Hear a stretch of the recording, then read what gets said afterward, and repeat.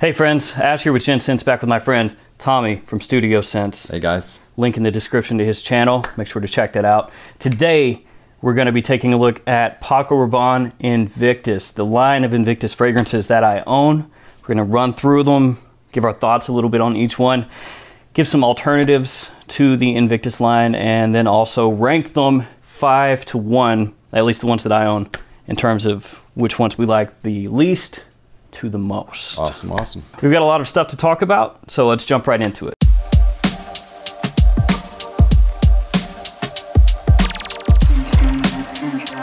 So, like I said, guys, 5 different fragrances in the Invictus line that we're going to be talking about today. I don't have Invictus Onyx, the new collector's edition, so that one is not going to be included here today.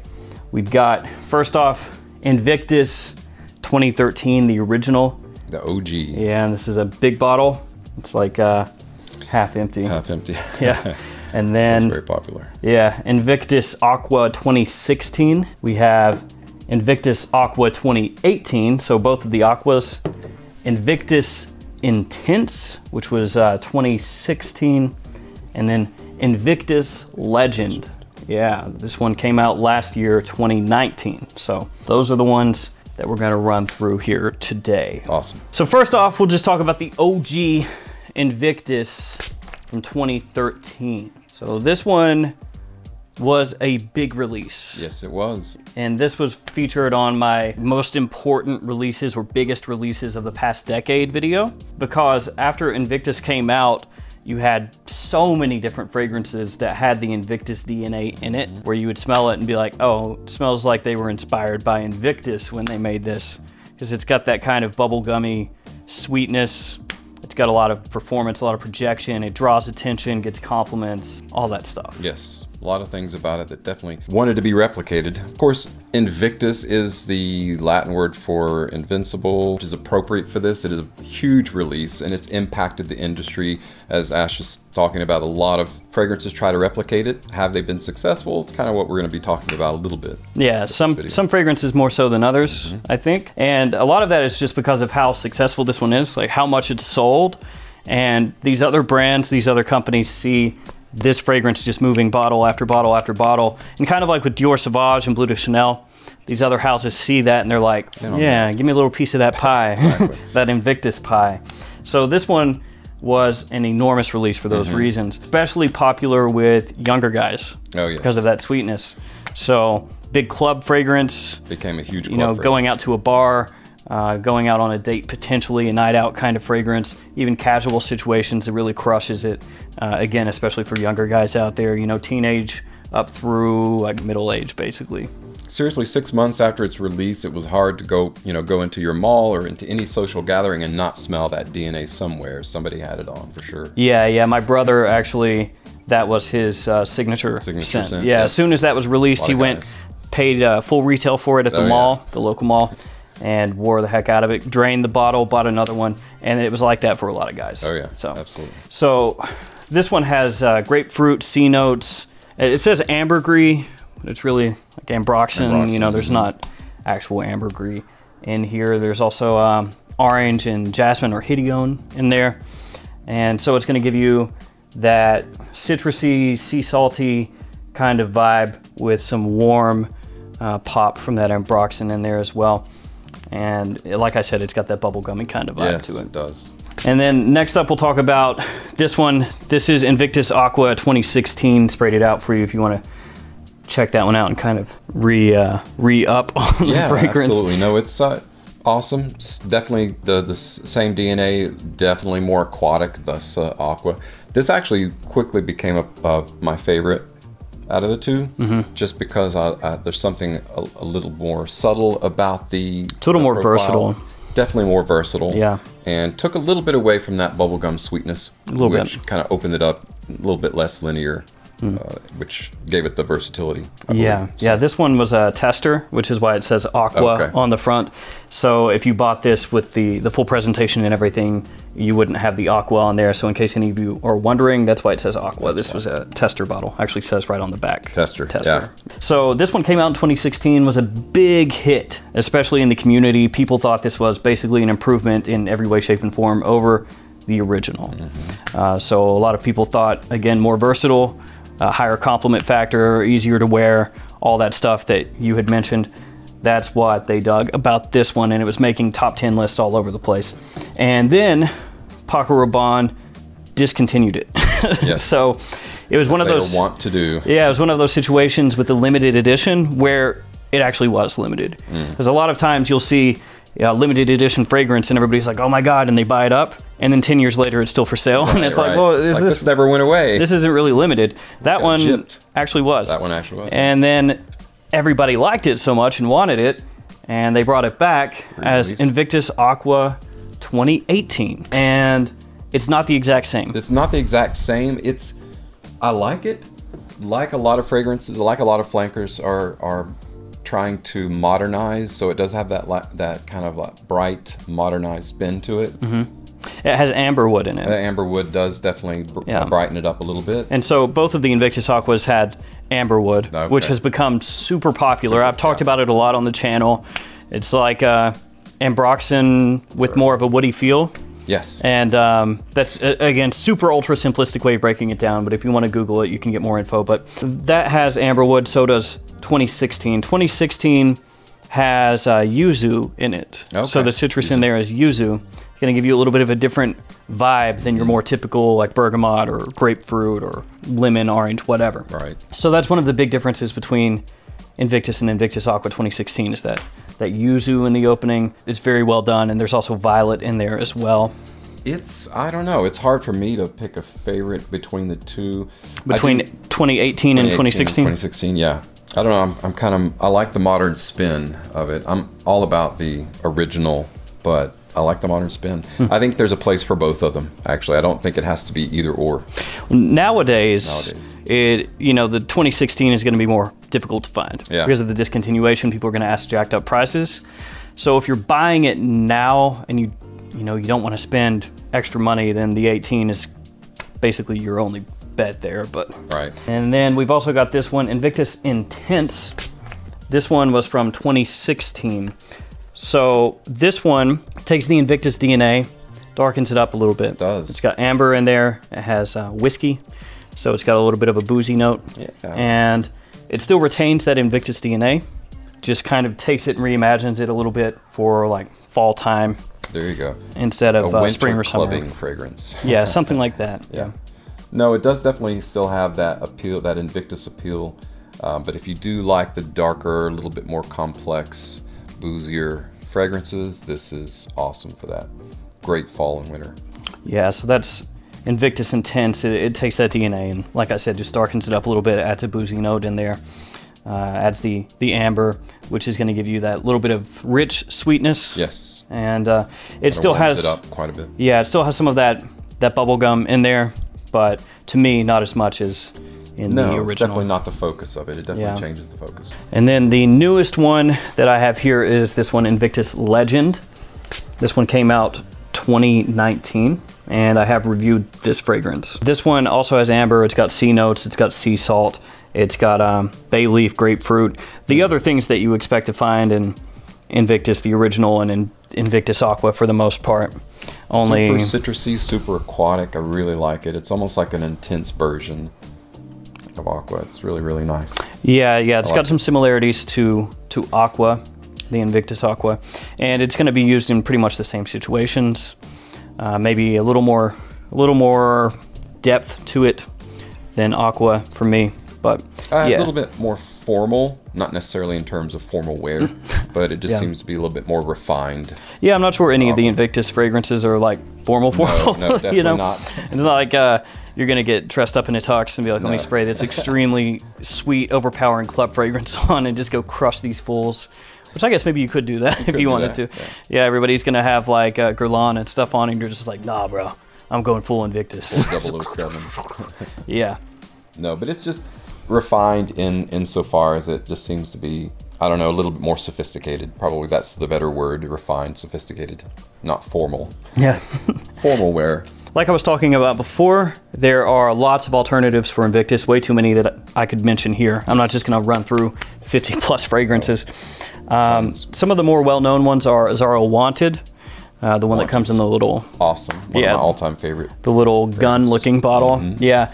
That one, I actually prefer Wanted to Invictus. Oh, do you? Yeah. Like the original Invictus, if I put Wanted right up next to it, they have similarities, obviously, but I think Wanted overall is a better fragrance.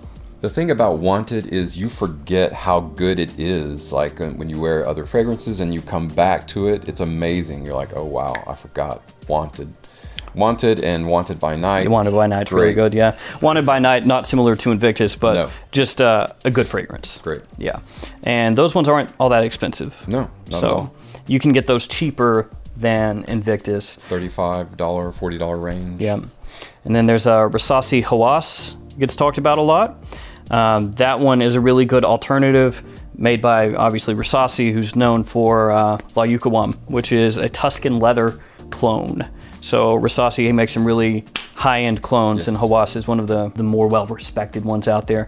And then you've got fragrances coming out that aren't direct alternatives, I would say, but they have that similar DNA. So stuff like Davidoff Run Wild, even Acqua di Gio Absolu, when that came out, people were like, oh, similar to Invictus. Valentino Uomo Born in Roma, a little bit of that Invictus vibe. Dunhill Icon Racing, a little bit of that Invictus vibe. And that's what I was talking about before, where there are all these fragrances that take inspiration from Invictus without being direct clones of Invictus. Yeah. Invariably, that's going to happen when you get a fragrance that becomes this popular. You're going to smell it in so many different fragrances because they're trying to not necessarily copy that particular, the essence of that fragrance, but just the profile, the scent profile. Yeah, they're trying to, again, kind of weasel their way into that pie and that fine line, get some of that. Some of that, Invictus Aqua, the most well-known cheap alternative probably is Legend Spirit by Mont Blanc, which you can pick up for like in the $25 range usually, I think. Yeah, that was in my top 10 of spring and summer fragrances. So so that one is a good alternative to Invictus Aqua. That's not really going to cost all that much. And if you really dig deep into it, there are so many fragrances out there that are similar in ways to Invictus. Too many to talk about, but those are just a few of the more popular ones out there. Let's go ahead and rank these as far as what we feel like are the best and the worst of the Invictus line. So we'll start with number 5. So the one out of these, we'll say that you would least like to wear or own. We'll just judge it that way. And it doesn't even necessarily have to be bad. Like, you don't have to dislike number 5 or anything. It's just, this is out of these, which one you think you would pass on? Probably the one that I would least like to wear, and that's by no means saying I don't like it, would be this guy right here. Just because it's been done and done and done. Invictus Aqua 2018. 2018, yeah, it's the 2018. I like it. It's pleasant, but comparably, it's not one that's super unique to me. So. And then let's just you run through them, and then I'll run through mine, I guess. All right. Number 4 for you. Number 4 for me would it's going to be number 4, original. Yep, original. And going down, number 3. Number 3 for me would be Aqua 16, the original Aqua. Yep. Number 2. We're down between Intense and Legend. I'm telling you, it's really hard. Intense. Number 2. Number 2. And that leaves only one left. And obviously, Legend. So I really dig it. Yeah. So of these, Legend is your favorite. Yes. So from the one that you like the most to least, it's Legend, Intense, and then Aqua 16, original Aqua 18. That's it. Yep. Okay. Cool. Okay. So for me, probably the original Invictus is my least favorite of the bunch. And when my brother was wearing the heck out of this, I was like, it's okay. It's just, I never really dug it. Yeah. When it came out and that DNA blew up, I mean, I understand why it's popular. I get it. It's a big compliment puller, but I just never really liked it all that much. So the original for me is my least favorite. Makes sense. And then after that would be Invictus Aqua 18. I don't think that it's horrible, but I think that it's not as good as 16. And I think that Invictus Legend is better. So they cross over a lot. Like, you'd use them in a lot of the same situations. Right. And so for me, if I were gonna have one of those, I would pick Legend. So it's kind of like, you know, if they're used in all the same situations for the most part, similar DNA, obviously, you know, why go for that one if the other one's better? After that, would be this one, Invictus Intense. I think it's an improvement, obviously, on the original Invictus. I like the little bit of booziness that they put in there. I like that it doesn't focus as much on the bubblegummy side of things. And after that, it would be this one, Legend. I think that this is a solid release. Yes. Not super in love with it, but that's just because the Invictus line is not my favorite line of all time. Now, it does have uses, obviously. Big compliment puller, versatility, especially in spring and summer. Could wear it in fall as well, and I think it's an improvement over most of all the other ones in the line. And improvement in longevity. Yeah, and my favorite Invictus Aqua 16. The issue here is that this one discontinued, pain in the butt. Hard to find. Yeah, people are gonna try to charge you too much on this, most likely. And because of those reasons, I think that if I were buying these new, if I had none of these, and all things being equal, I would rather have Legend. If I, you know, I wouldn't pay a jacked up price for this, is what I'm trying to say. Exactly. I'd rather buy Legend from a discounter than buy this from eBay for like 2 or 3 times what that person paid for. Exactly. Yeah, but that's how I would rate them if that was not an issue. All right. So, yeah, Invictus Aqua 16, my favorite, then Legend, Intense, and then 18 and the original Invictus. Now, I know that I ranked this super low, but I do fully understand that this is a club killer. It is. A club killer. Big compliment puller, night out kind of fragrance, and the DNA is everywhere. It is. So, I mean, the proof is in the pudding, as they say. It truly is. Yeah, people love this. Sells like a mofo, as the kids say. They don't actually say that, but it sells. Some kid somewhere says it, but so, yeah, somebody does, and I get it. I get it. When I smell it, I'm like, yeah, I get it. If I were, you know, 18 or something, and I wanted a loud fragrance, it's gonna draw attention, that's sweet, gonna get me compliments, that'd be one of them. The problem, to go for. It is. The problem I have with it, or that I had with it, and maybe you've had a similar experience, and some people will have a similar experience, is it's like a movie you hear about. It's fantastic, won awards, yada yada, and you hear all this, but you haven't experienced it yourself. But then you do go out and experience it, and it's not what you thought it was. So there's a lot of build-up, a lot of expectation. Sure, it does what it does really well, but, you know, owing to your personal taste, give a little bit of wiggle room. You might not like it as much as what you hear. You mean like Bird Box? Bird Box, yeah, that's a good example. Yeah, have you ever seen Bird Box? Where everybody was like, "Oh my God, it's the scariest thing I've ever seen." Commercial. And then you watch it and you're like, not necessarily the best. So, yeah. So yeah, just give some room for error there. Try it out yourself before you take someone else's word for it. Yeah, I do think Invictus Legend is an improvement. Legend is definitely. So that one, it's taking that DNA in a better direction for me, for my personal taste. I'm with you on that. Yeah, but that is our opinion on the Invictus line. Let us know what you think about these 5. Where would you rank these 5 in terms of worst to best? Yeah. And like I said, number 5 doesn't necessarily have to mean you hate it. It's just out of these. Out of these alternatives. Yeah. Well, guys, thanks so much for all of your support. Again, thanks to Tommy for joining me. Studio Sense, link in the description. And see you guys again tomorrow with another fragrance video. See you guys. See you guys.